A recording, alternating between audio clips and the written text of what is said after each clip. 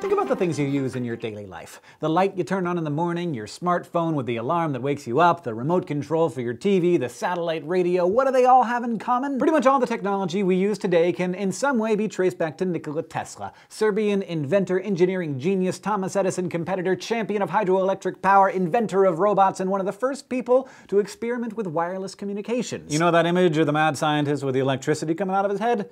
That's Tesla. During his lifetime, Tesla filed over 700 patents, most famously perhaps for his alternating current induction motor, also considered one of the 10 best inventions of all time. When Tesla came to the US from Serbia in the 1880s, he worked alongside Thomas Edison in Edison's lab where the light bulb inventor was experimenting with direct current electricity. Tesla took an alternate approach. He thought harnessing an alternating electric current would be the more practical way to provide electricity to the public. Later, he'd also invent the Tesla coil that could transmit and receive radio frequencies, and in 1898 he demonstrated a remote-controlled boat powered by wireless energy, and yes, some say that this could be the birth of the robotics movement and even a precursor to drones. How else do we experience Nikola Tesla's genius today? Tesla's AC electricity supply system remains the worldwide standard, and miniature versions of his Tesla coil are still used in radios and televisions around the globe. And way back at the turn of the last century, Tesla wrote about how, quote, an inexpensive instrument, not much bigger than a watch,